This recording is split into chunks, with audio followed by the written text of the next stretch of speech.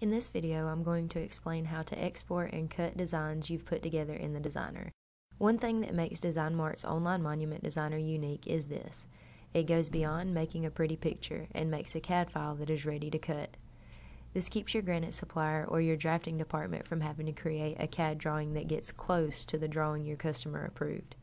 Stencil can be cut directly from the drawing you create in the online monument designer.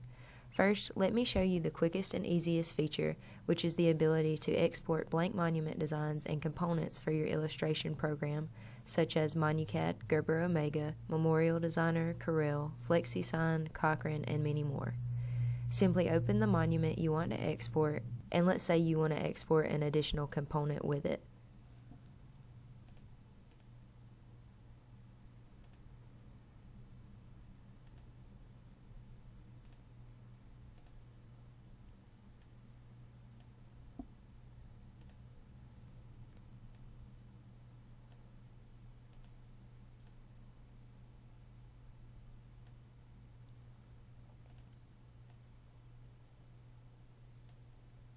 Once it's on your canvas, you may export these for use with any stencil cutting system. I'll delete these for now and we'll use another example for exporting.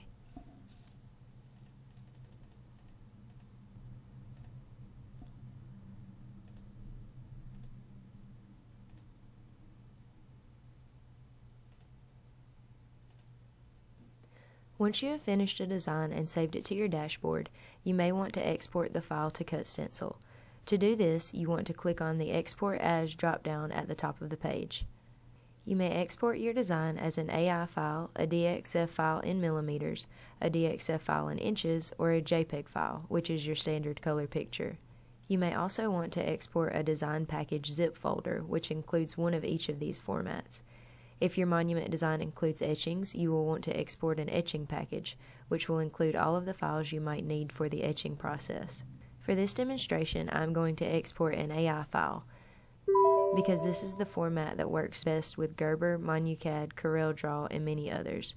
You will notice an indication that the file is downloading, and this can vary by browser. Now that the file is saved to my Downloads folder, I can open my design software. In this example, I will work with Gerber Omega. From here, you'll go to File and Import.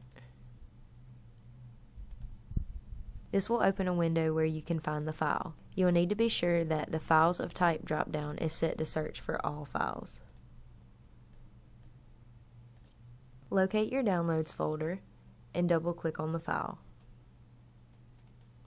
Your mouse will turn into crosshairs. Click where you want the design to be placed on the page. A window will come up that reads Import Adobe Formats. Make sure that Vinyl Only is checked and click OK.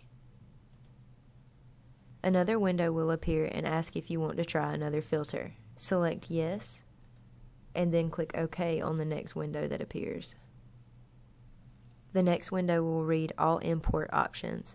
Make sure Vinyl Only is selected, and click OK. The lines of the design may appear red, which means they are not ready to cut.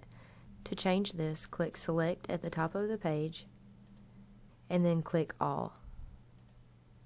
This will select every piece of the design. Then go to Arrange and click Cuts On. This will cause your lines to become green, which means they are ready to cut. The next step is deleting the pieces of the design that you will not need.